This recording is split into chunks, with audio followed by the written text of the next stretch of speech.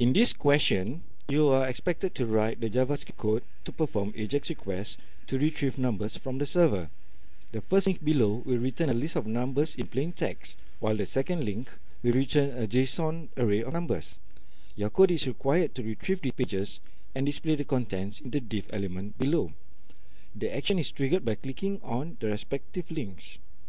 In addition, when the result is returned, your code is required to calculate the sum of numbers and indicate whether it is an odd or even number by checking the appropriate radio buttons. For example, clicking on the interview result 1.php, it will retrieve from the server a string of numbers that when added up will actually derive into an odd number. As for the second link, it does the same, but this time it is supposed to be a JSON array of numbers, and the final result would be an even number.